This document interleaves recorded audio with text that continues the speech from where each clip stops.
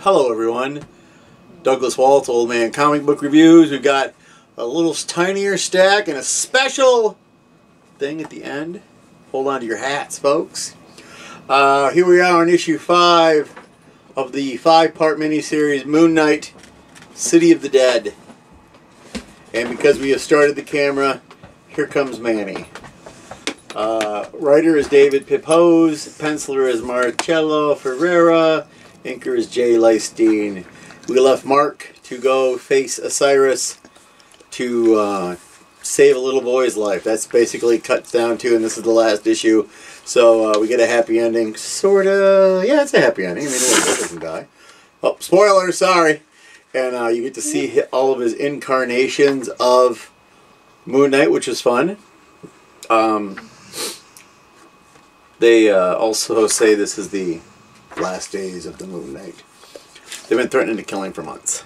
Next up is Sensational She-Hulk #2. Bruce Banner, well no, the Hulk shows up. He has long hair and I don't read the Hulk, so I have no idea what's going on. The lady who stole Jen's powers is calling herself the Hulk. Our Hulk doesn't like that. Let the fights ensue, as it were. There's a really cute backup story with Wyatt Wingfoot and Jennifer, which I thought was sweet. He used diplomacy against Blastar from the Negative Zone, which Blastar is, yeah, it's a great little short. It's a great little short. And I don't know why they renumbered these, because it's the same writer. Rainbow Rowell is the writer. Andreas Genolet, assuming I've said that right, my French is terrible, is the artist. It's not, anything's changed except for the word sensational. Sensational. So, I don't get it. Marvel want another #1. Alright, the Amazing Spider-Man. Spider-Man with repo. That's what he does. He repos people and puts them in the limbo.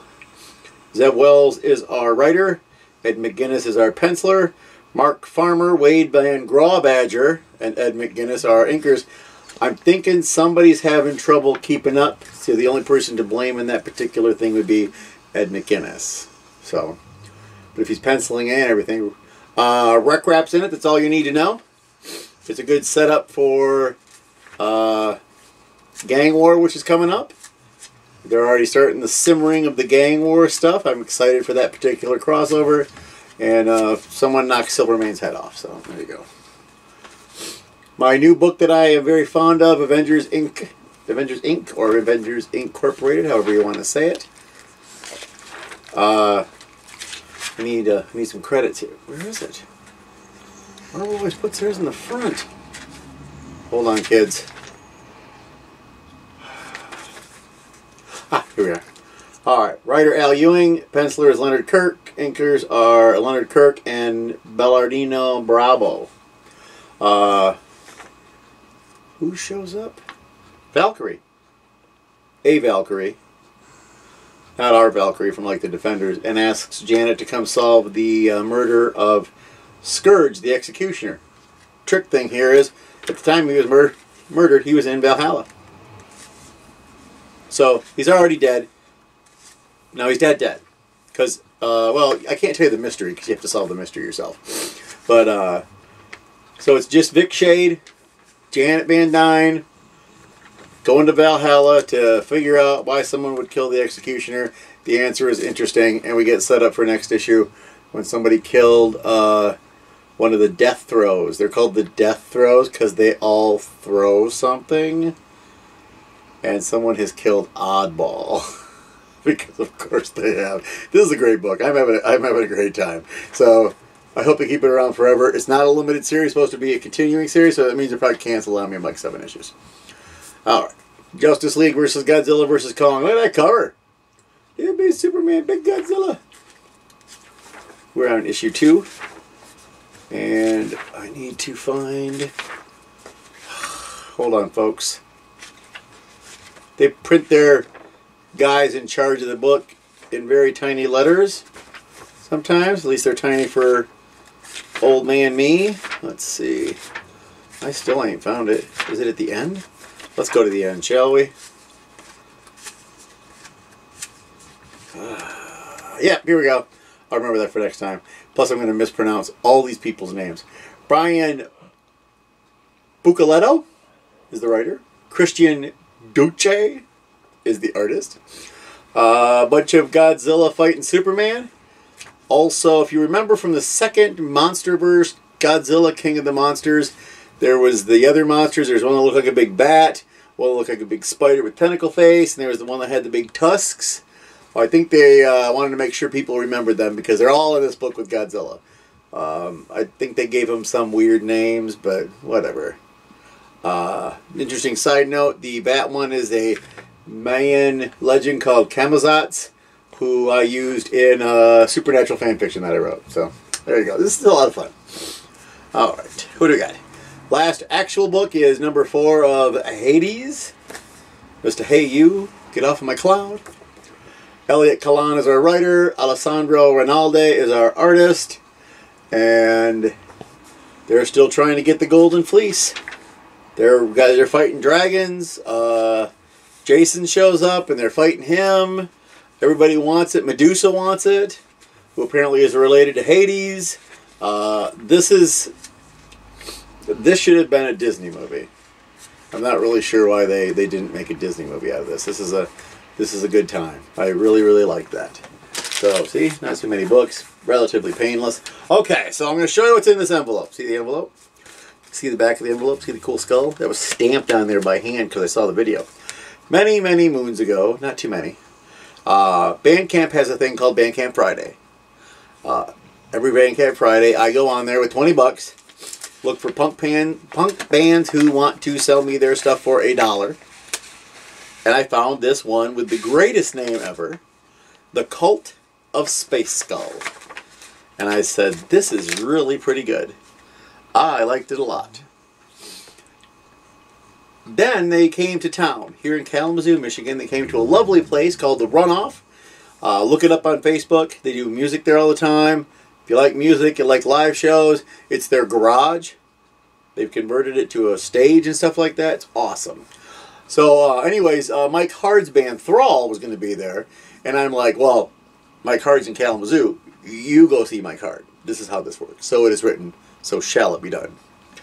And underneath, much to my surprise, was the Cult of Spaceskull. And I'm like, well, great. I get to see this band that I've only ever heard. And you know how it is when you hear a band, you're ready for that. I was not ready for the entertainment level that Cult of Spaceskull was willing to bring. When men in robes with skull masks and a woman, I think she's called the Red Queen, the cutest devil you have ever seen, wearing not much but a lot of body makeup. And then they proceeded to do things like, well, she cut her arm open and drank blood first, so she had goopy stage blood all over her face for the whole show. That was kind of cool. The two of the guys playing the guitars lost their robes altogether and were just rocking it out with underwear, not shorts, underwear. One of them had flamingo underwear. I did compliment his underwear. That's how that works. So, I was awesome. And then she, like, cuts the one guy's guts out with a sword and pulls him out and is swinging him around and choking the devil with him. But then, and I want you to remember we're in a garage. It's a two-car garage. And she has this can, and I don't know what the can is, but it's big. And, she plugs it in. This is after the chainsaw attack. She plugs it in. And it's a, you know, the noodle men you see at the car dealerships? This was a full size with a skeleton on the side of it, noodle man, which she proceeded to pick up, put on her crotch, and assault all of us. Because we were in what's called close quarters in a garage watching this band. Things went off the rails. It was the most fun ever. So then I started following them on Facebook, and I found out they do mini comics. And I was like, what? So, Michelle Thibodeau, if I said that wrong, Michelle, feel free to correct me, does the mini comics. And it's the Cult of Spaceskull. And they're really nice. The artwork, this is a very tiny mini comic. This is, I think, the first one. The artwork is gorgeous. There is a noodle man in it at the end, so I see the precedence going on there and a lot of things I saw from the band. It's funny, it's weird, it's great. And then, of course, because I gave them extra money, they sent me the comic fucked up. Oh no, there goes our YouTube rating. And it's where these guys shit on the lawn, so they go to get him, and then they all get thrown to hell, and she's got to save him, and her magical barf talks to her in the toilet, and it makes more sense when you read it. So I'm waiting for the next issue, because I really need to see more of this. One, I don't know that you would call it a criticism. I've made mini comics for decades. Maybe something you ought to think about. Mini comics are what we call precious real estate. Every single square inch, and they do a good job of using every single square inch. But I've got a blank page here, and I've got a blank page here. When you only get so many pages, you want to fill those up. Even if it's just cover of the thing, where to find them, information. This is a well done, gorgeous comic, as is this. To make it better, they did send me 2 stickers. We got the Spaceskull sticker. And then we have the Cult of Spaceskull sticker that looks like a little mini comic, but it's just a sticker. I have not decided where my stickers go. And that is what I received because I sent Cult of Spaceskull $10. And I got to watch them hand stamp this little skull on there. Looks a little like a skull that Tom Sullivan always draws at Cinema Wasteland. Oh no, wait, not Tom Sullivan. Dirk Manning. It looks like a little Dirk Manning skull. That's what it looks like. Because he sometimes draws skulls on his autographs. So, this was awesome. I will treasure this forever. Thank you, Cult of Spaceskull. If you're interested in this, go on Facebook and say, just look under the Cult of Spaceskull. You will find them.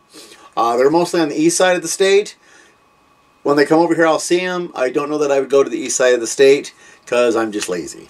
So, or if I win the lottery, then I would go all the time. That's how it works.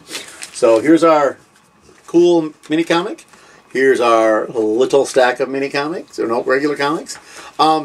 Warning, November, December, which November's almost over, right?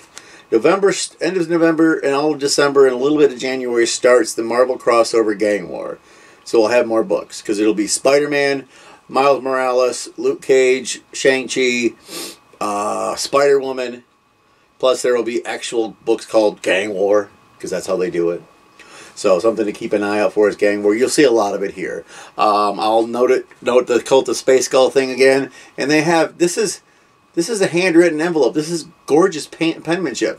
I do say that they tried to they had to turn a Z into an O because they made 2 Z's instead of a Z and 2 O's. I'm not making fun of your handwriting. I thought this was really good. It's very even. Much better than mine. So, as I always tell you, oh, I almost forgot. Sophie, Fiona, Super Mega Sleepover. You came over on Wednesday. Helped make the pies. You helped make the turkey stuff. You were here Wednesday, Thursday, Friday, Saturday. 4 days. Super Mega Sleepover. We did tons of stuff. We went out and did things. We just had a good time. We ate a lot of food. We're still eating it. Because we made a 25-pound turkey and a 25-pound ham. Anybody needs any ham, just comment below. No, I'm kidding. You can't have any of my ham. What was I thinking? So, and then finally, go read a comic book. I mean, no, wait, hold on. So there's, like I said, you can read comic books in lots of places. I go to Fanfare Comics and Cards in Kalamazoo, Michigan. If you give them $5 a year, they'll give you 20% off of all new books. This is a great way to save a fortune, especially with the amount of comic books that we get. Because the comic books in the household are always sort of just kind of, oh, you got to get this one. Oh, you need to get this one. My son Daniel is good at going, here, we need to get this one once in a while. He strikes gold with something like Dead Lucky, which is a great book, and Dark Ride, which is a great book. These are just both awesome books. Some of the stuff I don't like. I hate Fairyland. I don't hate it, but it's not my thing. So, and then you can also go to the library. The library has tons of comic books. I have some that I just picked up. You got to give them back, but you still get to read them.